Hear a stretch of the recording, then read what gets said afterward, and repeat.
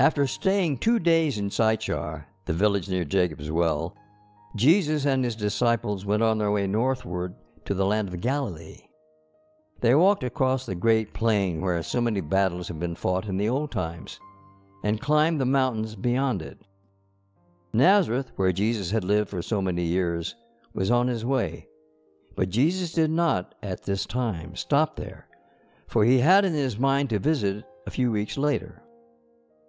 With his followers, Jesus came for the second time to Cana, the place where, a few months before, he had turned the water into wine.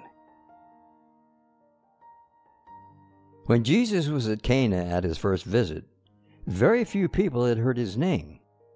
But now everybody was talking about him, for all the people who had come home from the feast of the Passover told their friends and neighbors of the wonderful young prophet who had been preaching in Jerusalem, and had driven the men buying and selling out of the temple, and had wrought wonders in curing the sick.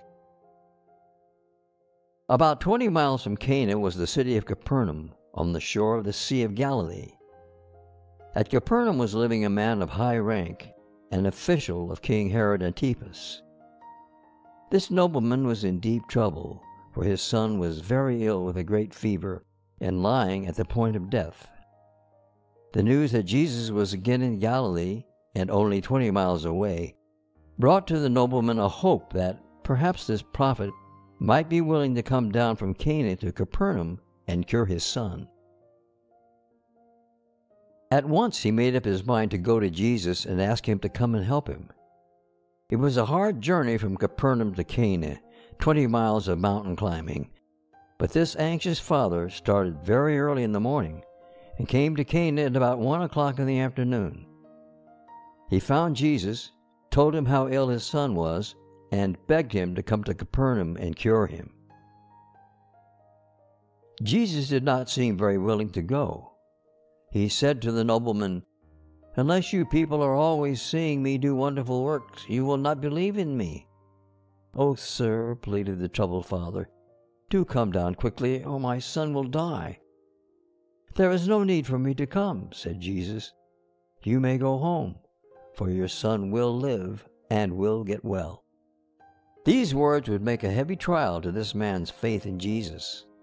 For how could he know that his son would be well without any sign given him by Jesus? And how could he understand that Jesus, by a word, could cure someone who he had not seen and who was 20 miles away? But the father at once believed the promise of Jesus. He did not even hurry home to see if his boy was cured, but waited until evening before starting upon his journey.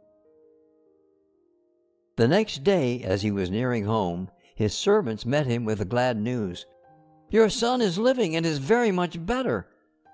"At what time," said the nobleman, "did he begin to improve?" "It was yesterday," they told him, "at about 1 o'clock when the fever left him."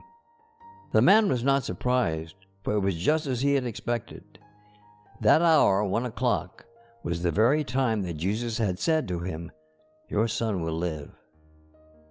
This miracle, or work of wonder, was much talked about and led not only this nobleman, but all his family with him, to believe that Jesus was the Savior and the King of Israel, who had been promised so long.